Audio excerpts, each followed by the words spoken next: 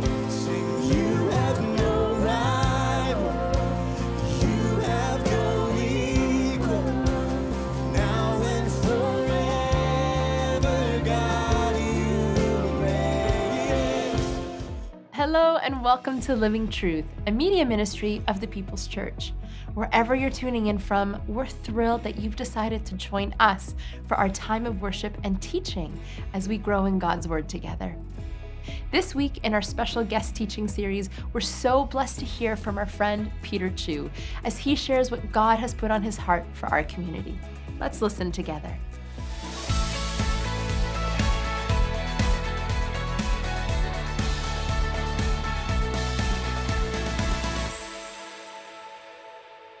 Good morning. It's good to be with you again. As you turn to John 11, let me give you three pieces of context or background. First, the book of John has 21 chapters, and John divides it into two halves. Chapters 1 to 11, 12 to 21. Each half, interestingly, climaxes with the death, burial, and resurrection of somebody. In John chapter 11, it's Lazarus. In John chapter 20, it's Jesus. John writes his gospel to answer the question, who is Jesus? In the first 11 chapters, that question is answered by John quoting the I am statements that Jesus makes. He makes 7 of them.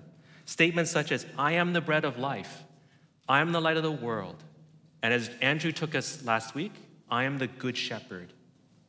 Today, we will hear, I am the resurrection and the life. Along with the 7 I am statements, John includes 7 signs.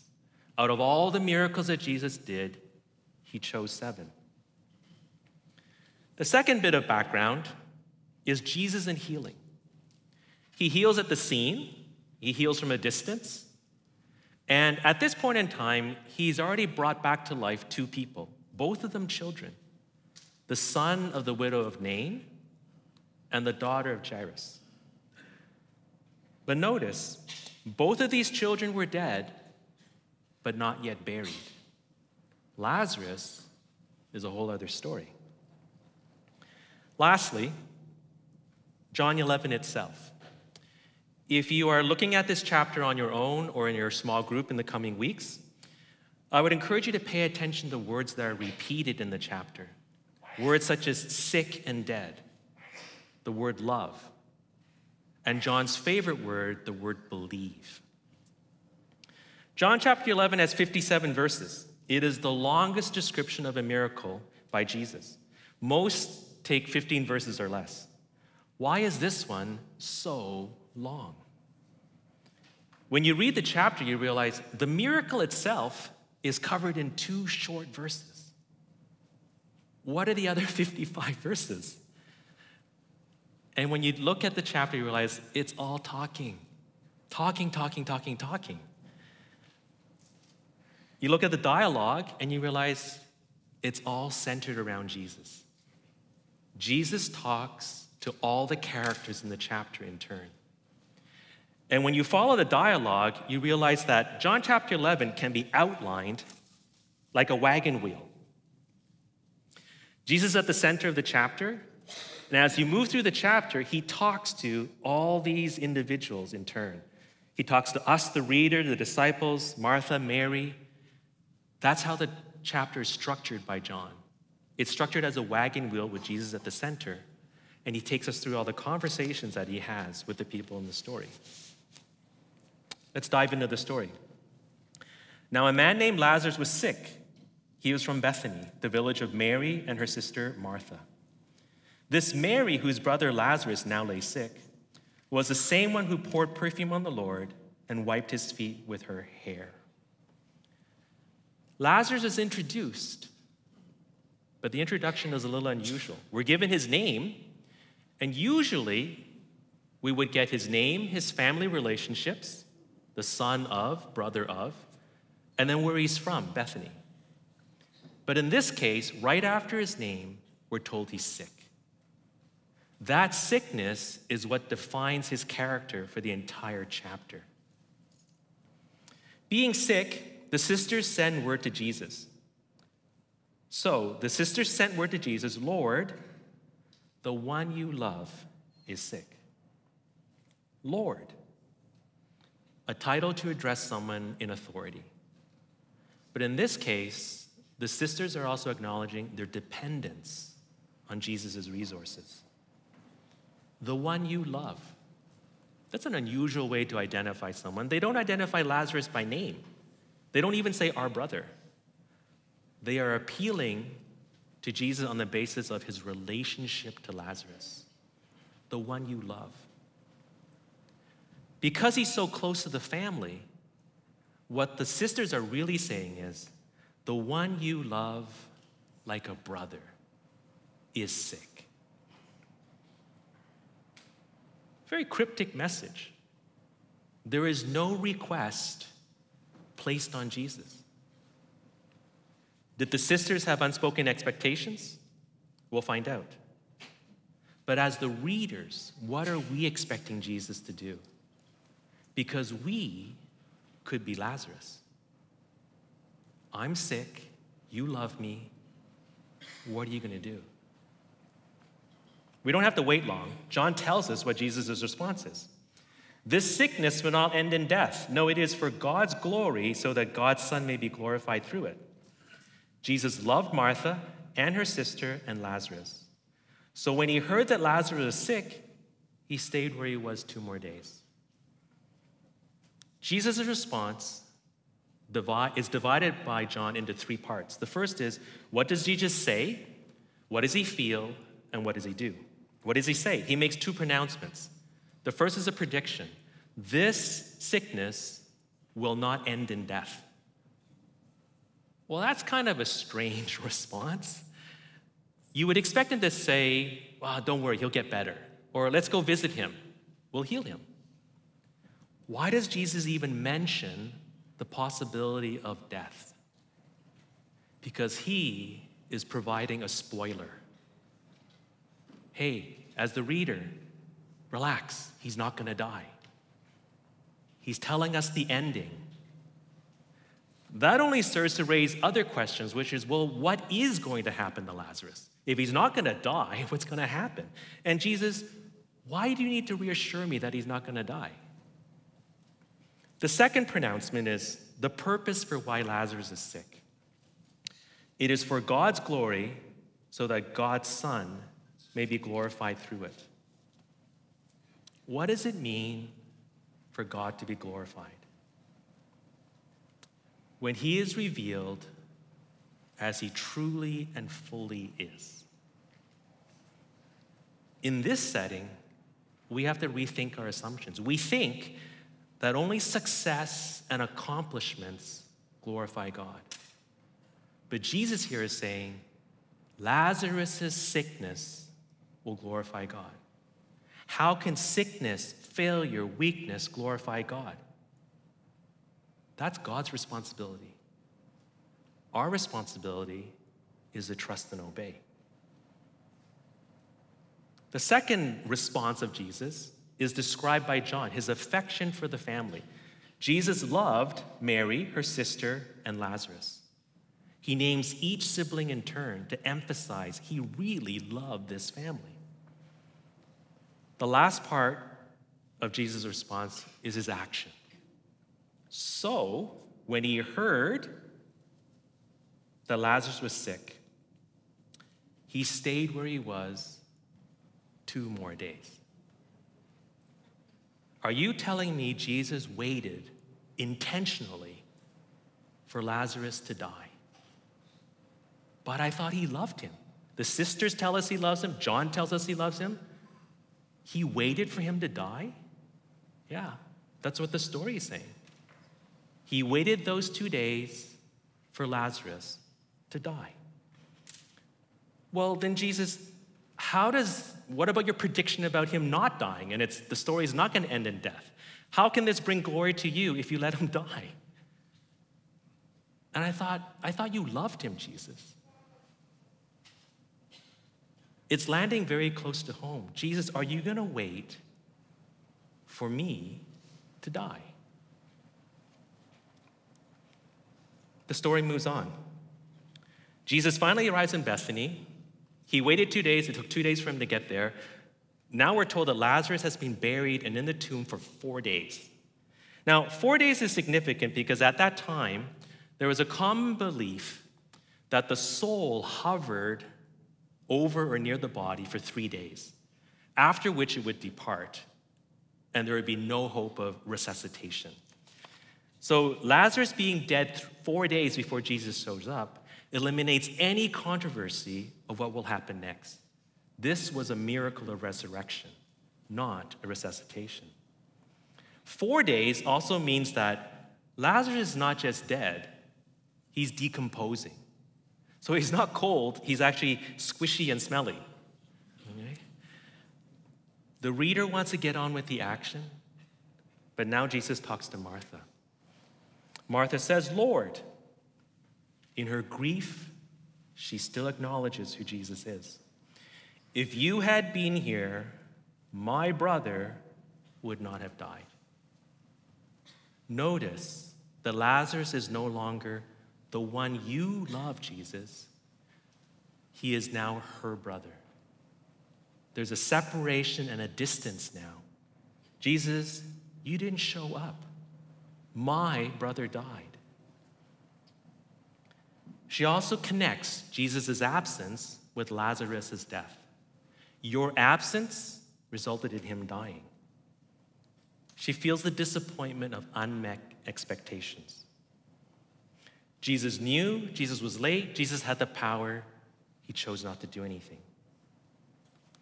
Recognize the tension that is in Martha's statement. If you had been here, she has faith that Jesus has the power to alter the outcome. She has faith. My brother would not have died.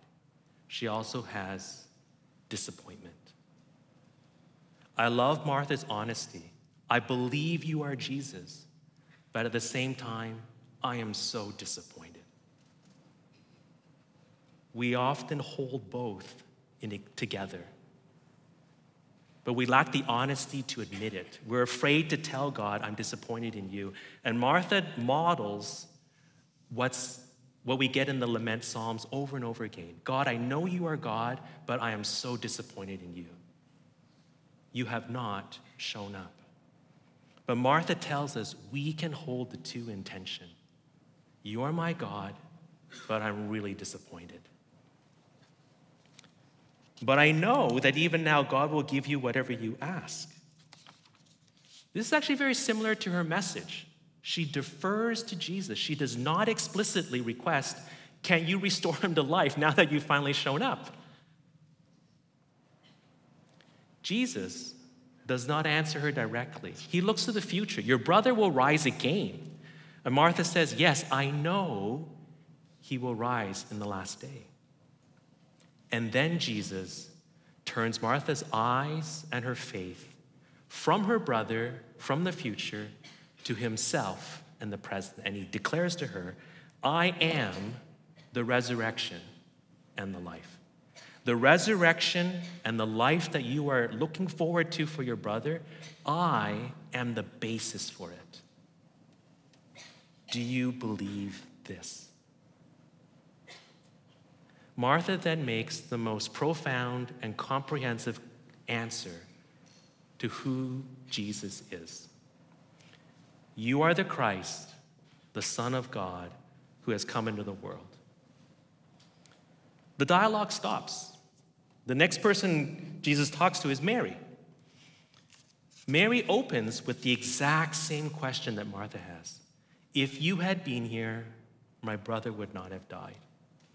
John uses each character to voice the elephant in the room question. If Jesus loved him, why did he let him die? Interestingly, Jesus does not say anything to Mary. He simply joins her in her grief. We move on. In the next verses, I see this as an internal dialogue Jesus is having with himself. When Jesus saw her weeping and the Jews who had come along with her also weeping, he was deeply moved in spirit and troubled. Where have you laid him, he asked. Come and see, Lord, they replied. Jesus wept. John uses three very strong emotive words to describe the depth of Jesus' emotional response. He was deeply moved, he was troubled, and he wept. Being fully God and fully man, the Son of God who has come into the world, Jesus empathized with our experience. A lot has been written about the cause of Jesus' grief and his emotional response, and John doesn't give any explicit clues. He leaves it for the reader to contemplate. John moves on. Jesus next speaks to the crowd. They're finally at the tomb, and the crowd has two opinions. See how he loved him. But some of them said, could not he who opened the eyes of the blind man have kept this man from dying? John uses the crowd to voice the elephant in the room question. If he loved Lazarus and he had the power, why did he let him die? We're told 3 times. The sisters tell us Jesus loved Lazarus. John tells us, and now the crowd tells us. John keeps putting that question into the face of the reader, us. At the tomb, we're reminded that Lazarus is not just dead, he's decomposing. Jesus is not just bringing someone back from the dead, he's bringing a decomposing body from the dead. And if you think about it, that will be our resurrection. We won't just be cold dead, we'll be beyond decomposition. We'll be dust and dirt. And it is the dust and dirt that he resurrects back into new life. Martha has her concerns. Wait, Jesus, don't open the tomb. It's going to really stink. This is the same Martha that just said, you are the Christ, the Son of God who has come into the world. She may know who Jesus is, but she doesn't fully comprehend the power that he has. She is going to get a greater glimpse of a never-changing God. Jesus doesn't get right to the miracle, though. There's one other person he's going to talk to. He's going to talk to his Father. His audible prayer is for the benefit of the gathered crowd. It will answer the question, who is Jesus? He's been sent by God with God's power and authority, and he's in constant communion with God. The prayer, followed by the miracle, will validate what he says. I am the resurrection and the life. I am the Christ. I am the Son of God, and I have come into this world. The last person Jesus talks to is Lazarus. He calls Lazarus by name. He has to specify Lazarus or everyone's going to come out. Okay? Lazarus, come out. He speaks a word of command, just like creation. Let there be, and it was so. The power of the spoken divine word. It happens. Lazarus comes out. Interestingly, as we referenced before, the miracle is covered in 2 short verses. You're thinking, well, that's kind of anticlimactic. You were expecting, well, where's the thunder? Where's the lightning? Where's the earthquake? Lazarus, come out. He comes out. That is John's point. It is anticlimactic because raising Lazarus from the dead is no big deal for Jesus. The big deal is not the miracle. It's the Messiah behind the miracle.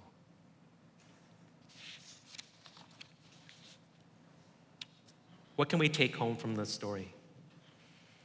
Well, let's start with the elephant in the room question. If Jesus loved Lazarus, why did he let him die? If Jesus loves me, why do bad things happen to me? Now let's land it even closer. If God loves Jesus, why did he send him to die? If God loves Jesus, Why did he send him to die? First, we have to disconnect God's love from our circumstances. We make the mistake of creating a cause and effect relationship between our circumstances and God's love. If things are going well, God loves me. If things are not going well, God does not love me. He's abandoned me. Okay? The Bible's big idea is that God loves us, period. An absolute statement. No conditions, no exceptions, no qualifiers, no fine print. Jesus is telling Lazarus and his sisters, I love Lazarus. Whether he's sick or healthy, dead or alive, I love him, period. Faith is the ability to uncouple God's love from our circumstances. Faith is the ability to uncouple God's love from our circumstances. You've heard me say before, faith is not a noun. It's not something you have. Faith is a verb because it is a choice that we make. We make the choice that no matter what is going on in our life, God loves us. The second answer to how God and Jesus can love us but make us go through a dark valley is that death is not the end for the believer. It is the beginning of life as God intended in Genesis 2. Death waits for all of us.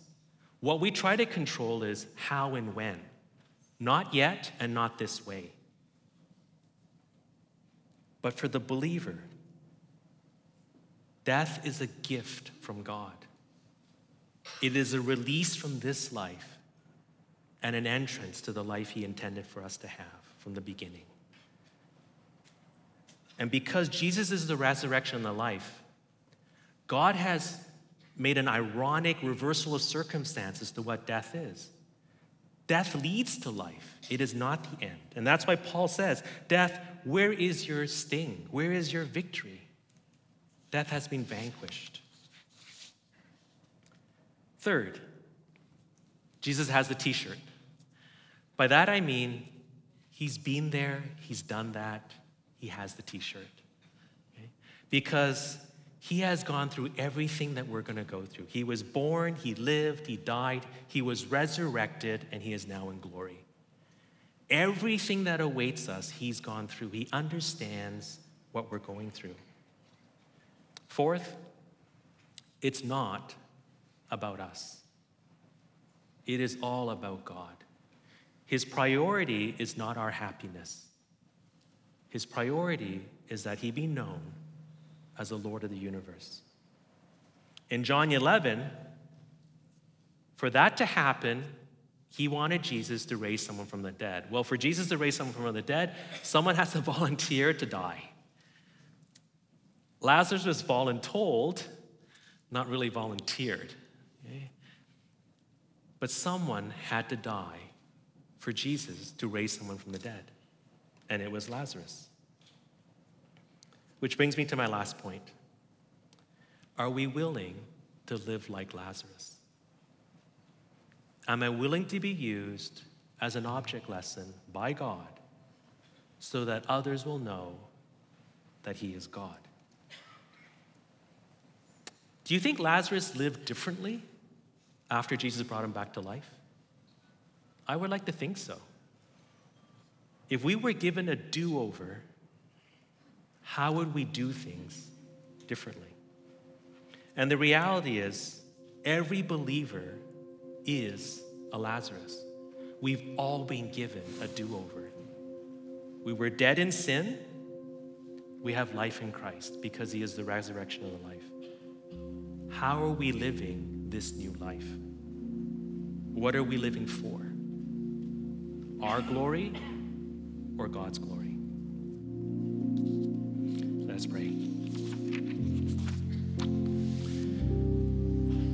Lord, we thank you for your love that nothing can separate us from.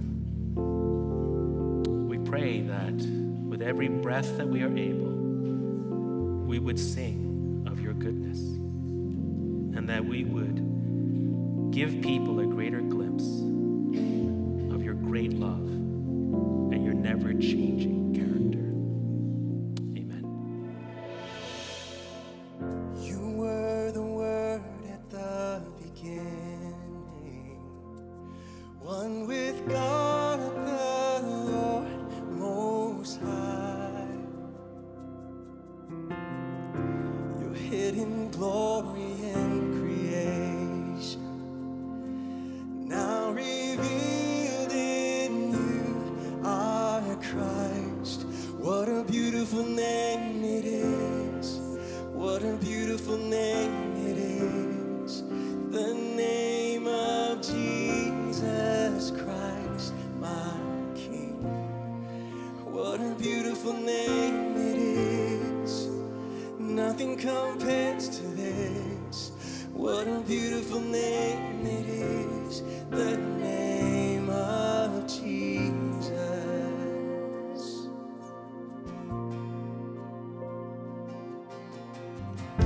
You didn't want heaven without us. So Jesus, you brought heaven down. My sin was great, your love was greater. What could separate us? Now sing it out. What a wonderful name it is. What a wonderful name it is. The name of Jesus Christ, my King. What a wonderful name it is. Nothing compares to this. What a wonderful name it is. The name of Jesus. What a wonderful name it is. The name of Jesus. Church, we're going to sing that death could not hold our God, that the grave could not overcome him. So I want us to lift our voices today and sing that death could not hold you. The veil tore before you. You silenced the boast of sin and grave. Come on. The heavens are roaring, the praise of your glory. For you are raised to life again. You have no rival. You have no equal. Now and forever, God, you reign. Yours is the kingdom. Yours is the glory. Yours is the name above all names. What a powerful name it is. What a powerful name it is. The name of Jesus Christ, my King. What a powerful name it is. Oh, nothing can stand against. What a powerful name it is. The name of Jesus. What a powerful name it is. The name of Jesus. What a powerful name it is. The name of Jesus. Yes, you are. Oh, you're the wonderful, powerful name of Jesus. Yes, God, you are the wonderful, powerful, beautiful name of Jesus. And we believe that it is in your name that transformation happens. We're so blessed to worship and learn with you. If you're feeling led to support or learn more about our ministry, visit us online at livingtruth.ca. You can also call the number on your screen to donate. Thanks for joining us today. We're looking forward to worshiping with you again soon.